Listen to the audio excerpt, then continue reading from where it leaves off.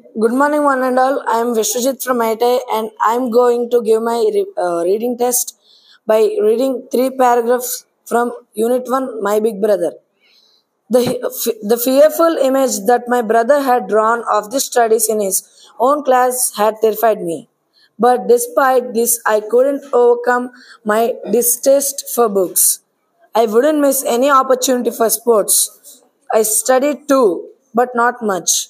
The self confidence I had attained now disappeared, and I was obliged to live like a malefactor. It was the annual examinations again. Once more, I got through and my brother flunked.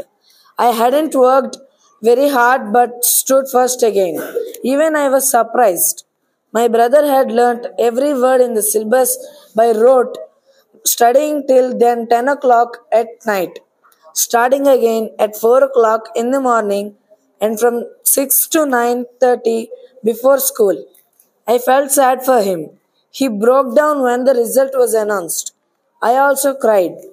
The joy of having passed was halved.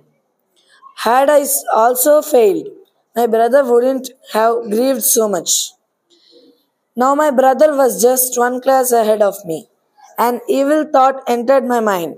Suppose he failed once again. He would lose the high ground to humiliate me.